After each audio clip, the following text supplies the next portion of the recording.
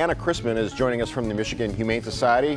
Back in action. Tell us more about what's going on. But before we get to our topic this week, let's talk about James. Oh yes, I will happily talk about James. So this cutie pie here is a 5-month-old hound mix, currently looking for his forever family. We're anticipating his adult size somewhere between 40 and 50 pounds, and he is just a love bug. Loves to play with toys. Show the folks at home what happens when you give James the scratch. He'll do it. He has a little spot right here. Oh, there it is. Oh yeah, no, you guys can't hear it, but the foot is going a million miles an hour right now.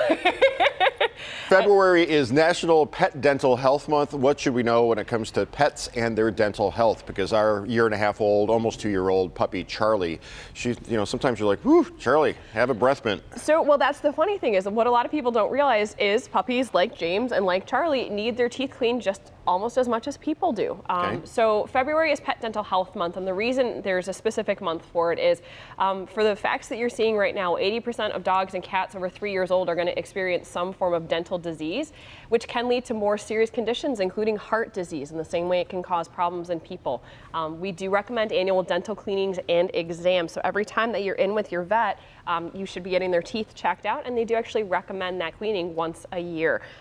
If it's left untreated, I know from personal experience, it's very expensive to have a full cleaning and extractions. I had a dog who had to have 7 teeth removed because his teeth were so bad. And it's, oh my goodness. You know, it's really detrimental to their life in the same way that poor teeth and poor dental health can affect a person's life. You know, I'll say that James is a pretty chill dog. Seems like he has a good temperament. Oh yeah, absolutely. So James actually would do awesome. You can see some of the products we've brought with us. So James actually is the perfect candidate for the toothbrush. This is something that we provide at our vet centers to our clients.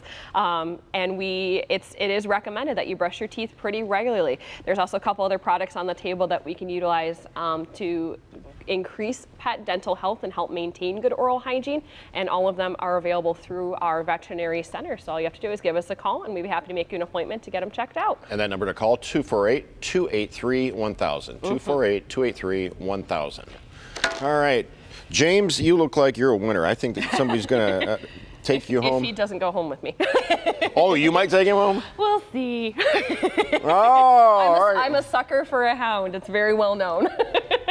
So, Anime, I've already claimed this dog, but there are others to adopt at the Humane Society. Absolutely. All right, last week's Pet of the Week was quickly adopted. You might remember Mr. Bellamy Blake, who has a new loving forever home. That cat had a personality and a look.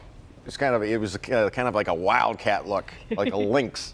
All right, now, thanks so much. Good to see you. Thank you, guys. Good luck, James.